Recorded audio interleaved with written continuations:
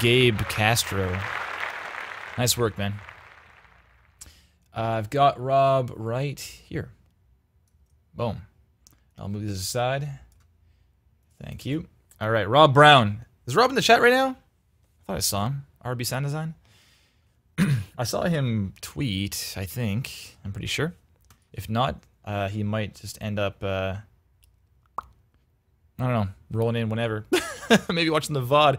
Alfredo, is there going to be a real talk on November 24th, Turkey Day in the US? We're in Vancouver, Canada, so yeah, probably. We already had our Thanksgiving. Matt says, overall, I think it's pretty good. Yo, Matt Straight Talk says it's pretty good. Not bad, Gabe. Some minor tweaks to the reels to help, but really good bass. Rad. Really good. Really good. 24th is just another day, says Matt. Exactly. Oh, Rob Audio. There he is. There's Rob Audio. Thank you. Good to see you, man. So yeah, Rob has been a long-time viewer as well. I'm glad to have him here. You guys can see this, right? There we go. A little better. Look at this site. Look at this. Rob Brown, real. What else do you want? And like, if you care, there's a button. It's wonderful. Very good. Let's go into the about first. About. Hello, I'm Rob, a freelance game sound designer. I started in game audio in 2015, which led to my first title with Fat Walrus Games, developer in Japan, called Why is a Princess in the Magic Forest? Strong name. 3 subscribers. I've continued to work on my craft and was recently mentored by game audio guru Will Morton of Solid Audio Works Rockstar. This led to my first console credit with Madden NFL. Current projects include the indie title Battle School with developers Watermint Studios and a research project examining oral guidance systems in VR. I graduated in 2015, sound brushing degree, final year studying BSc Honors Sound Design at Edinburgh. Yeah, he's in Scotland, yeah. Whilst here, I've worked with students creating audio for mobile tablet games. I've had my skills for the audio middleware game engines. Intern, research assistant here at the University, Foley, animation, VR. Cool. A lot of VR stuff, man. Yeah, Madden, says Jeff. Great job, Rob. Oh, yeah, also worth mentioning, I met Rob at Game SoundCon. Came by the F-Mod talks. Hung out for a bit. Him and, I can't remember his name. Damn it. Andrew, maybe? Was it Andrew? A lot of folks. I'm also a member of BAFTA Crew Games, based in the UK. I've been kicking around the Game Audio London Drinks. Yo, good about page, man. Really good. And no typos. Work. Matt says, always think bios with mentions of current work always get out of date quick and need to be constantly updated. Yeah, it's just like a blog. Speaking of which, let's look at this blog. Okay, cool. Looks good. Carrying down. All right. Blog. What's your last post? October 10th. 10 days ago. Pretty good. How before that? August. A few months. July. June. Cool. This is actually not bad. Not bad. Let's jump into the reel. We got full volume. I got full screen. And I got my mic off. And I'll press play. Let's do it.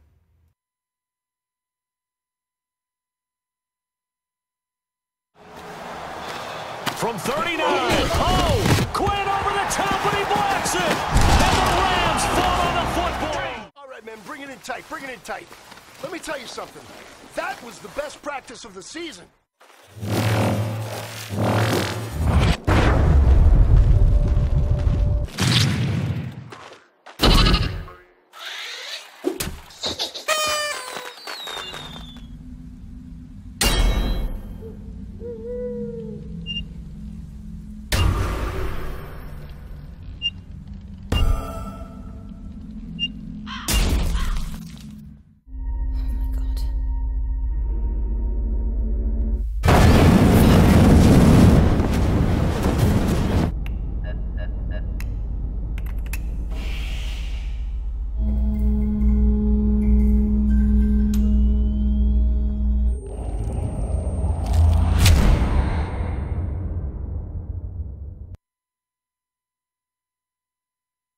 Too scary.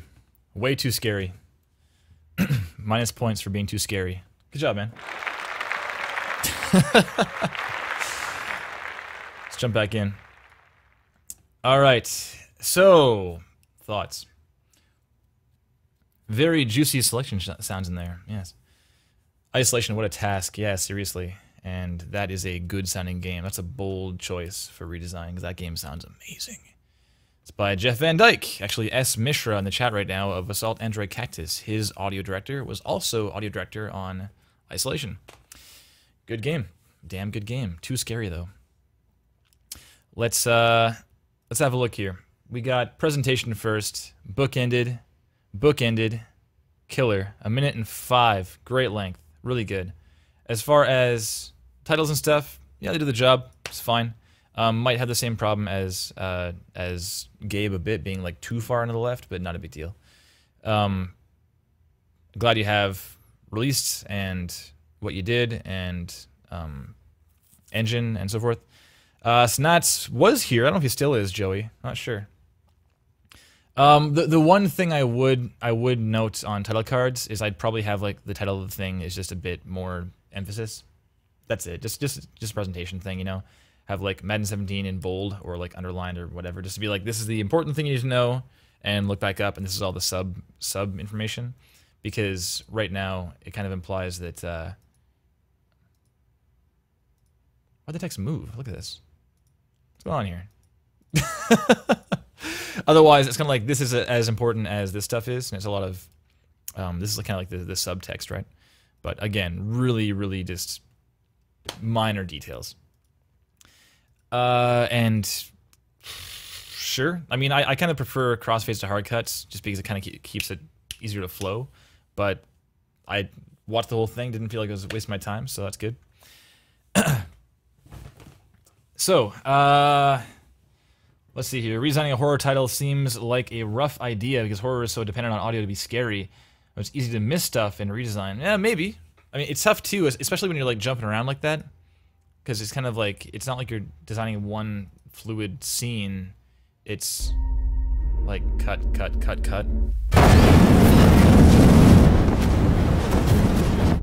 So it's a bit like just a bit jilted, I guess. Is that the word? In that it's kind of jumping from this to this with no warning.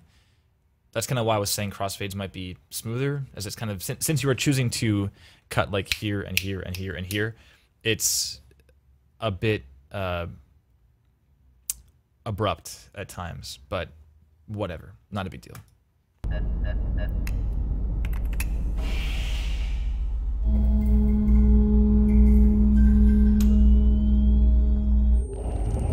Yeah, jarring says. Cool. All right, so let's talk about material selection, shall we? What are your thoughts, Matt? I think starting Madden's pretty awesome. It's a good title. Magic Forest looks way different. And then into Battle School, work in progress. Are the titles moving? Is that what's happening? I understand, like, I'm clicking here and here, and like the titles move to the left. I don't get it. Yeah, it's fine. Like it's having one redesign at the end as far as something you'd like to get more into is kind of indicative of your goals, which is good. So Matt wouldn't put Matt at the top. It's the biggest thing you've worked on, but it's the least personal you've worked on. Interesting. I have no preference personally. I think that the fact that you have everything in a concise, minute-long bit with quick jumps between, I'm not too concerned with like the personal aspect, but it's a worthy note, yeah. It's a worthwhile note from Matt. His mad Premiere skills, yeah. Okay, yeah. So I think that, yeah, it's a good mix of stuff. It's cool. And sound editor, mix of roles too. Design implementation, Unreal 3, it's good. Sound design implementation, Unity, good. And redesign, it's a good mix. Let's go content quality, shall we? Back into this. From 39, oh! Quinn over the top and he blocks it! And the Rams fall on the football! All right, man, bring it in tight. Like it shipped, and you had a supervisor on this project, so of course it's fine. Of course. Okay, so this goes Magic Forest, PC Steam.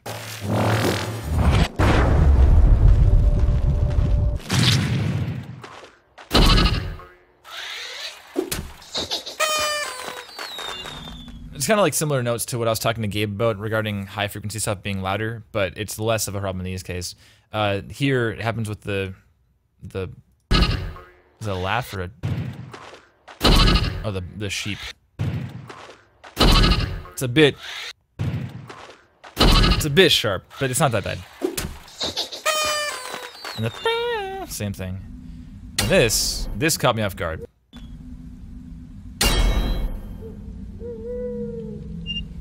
It's pretty high pitched, and I think that kind of thing, like a high pitched element, can work really well for a UI element, but it's got to be like pretty quiet, because again, it'll punch through the mix. You don't need to worry about that. If it's that high pitch, and if it's a tone is even more so going to punch through. It's just so efficiently reproduced by your speakers and interpreted by your ears. Yeah, it's pretty loud, man.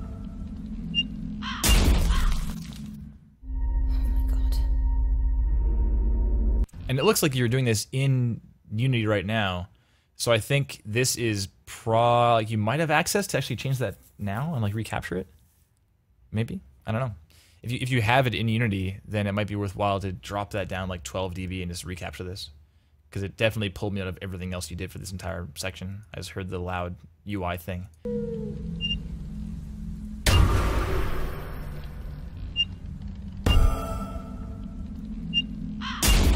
Furthermore, this is kind of a general philosophy thing regarding UI sounds and phrasing.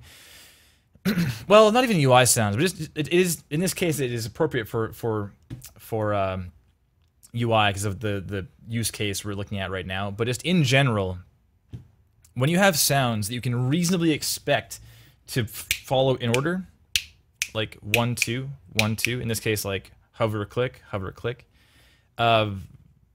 it's worth considering reflecting the progression in navigation, in this case in UI, from kind of a consideration into a confirmation, hover into a click.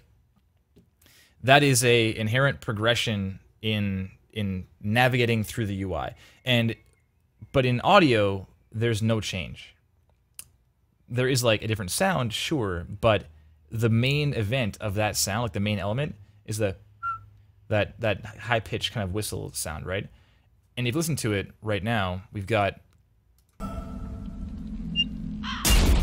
it's like, it's really, really similar. It's a bit sharper, I guess. Not sharper like abrasive, but like sharp, you know, higher pitch. But it's barely.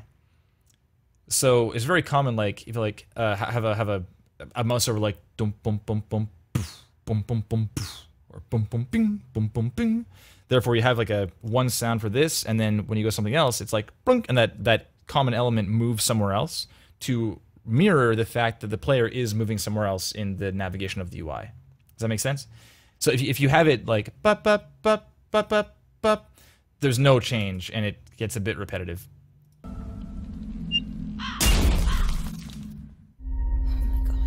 In that case, it's like the big impact, which helps a lot. But the fact that, like Matt says, that HUD bit cuts, it couldn't possibly hurt to have like or something like that.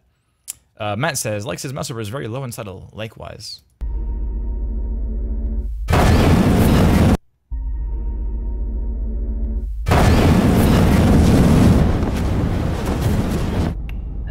This is challenging because you're not really, well, it's kind of, I don't know. There's no panning. So listen to the fire here, and close your eyes if you have speakers or headphones. Right now. So it stayed right in front of you the entire time. Stayed here. Redesigning first-person perspective stuff is challenging because you need to, like, manually make it all work as far as perspective goes. It's not fun at all, but you could totally have, like, you know, drop marker here and then drop marker where it turns and just like automate panning, go hard right and then back to where you were again, or just automate on the fly, record it. But it's probably worthwhile as far as designing what it should sound like.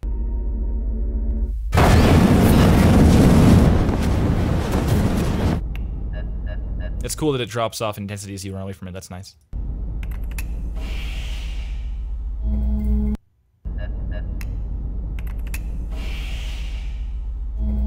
UI is clicky as it should be. Pretty cool. Yo, good freaking flashlight. Pretty good.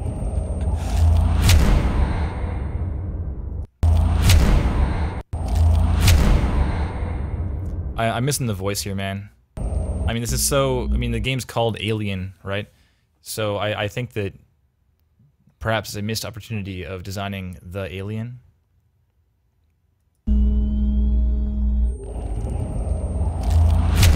It's like kind of squelchy. There's no roar, no scream. Yeah. Oh wait.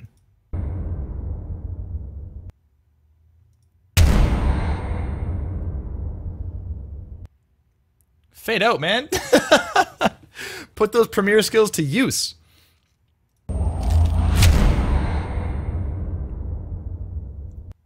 Pop at the end. Yeah, small detail, not a big deal. But yeah, SFX wise, this sounds great. It sounds really good, man. As far as I mean, the whole point of pop says Ali, correct. The whole point of redesigns is to indicate that you want to be doing this, right? That's why you do this. There's no other reason to. And I think that you're doing it well. I think that this, like, the ambience sounds great. The flashlight, the explosion sounds great. The UI sounds great.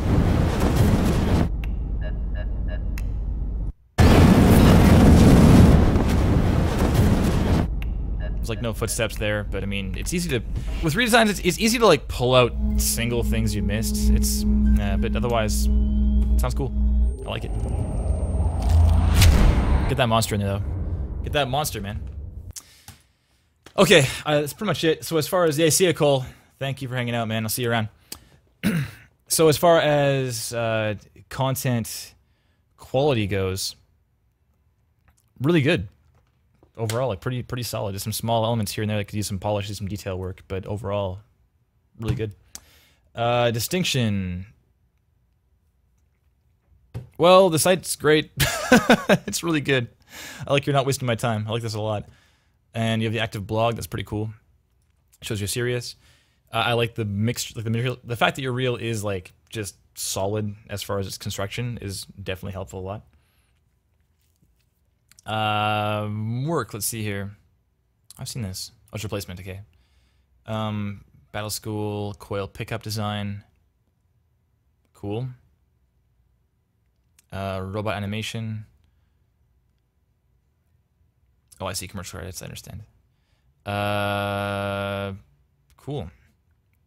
Let's see this. RB Sign Design logo. Why isn't this in your reel, man? Let's see this right now.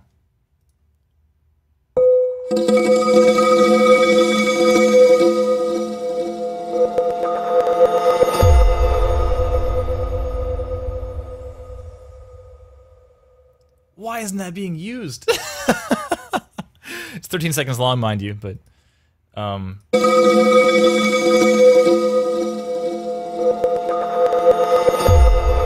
yeah, cool. I have notes, but no big deal.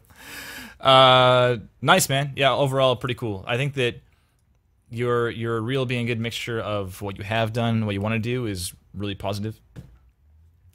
And yeah, that's what I'll have to say about that. Pretty good. And Matt says he likes the big button to go more stuff. Let's click this button. Full clips. Oh, it's this page. Okay, yeah, sure. Gits. Yeah, right, goes in the shell, man. Gits. It's fine. Yeah, cool. Really good, man. Matt. So yeah, stuff you shipped and worked on is good, as always. Yes, always good to know that you are reliable enough to do the work on time, on a deadline, and as required. It's excellent. I think that's about it, right? That's about all? Cool.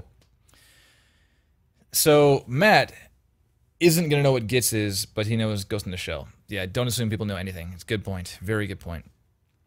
So I think I'm going to call it right there, guys. Rob, of course, if any more questions or anything, let either one of us know. We're always happy to do follow-ups and such. And especially because not many people actually ask for follow-ups. I guess we're concise enough and thorough enough in the real talk. So I'll do one more of these. Thank you so much. Some strong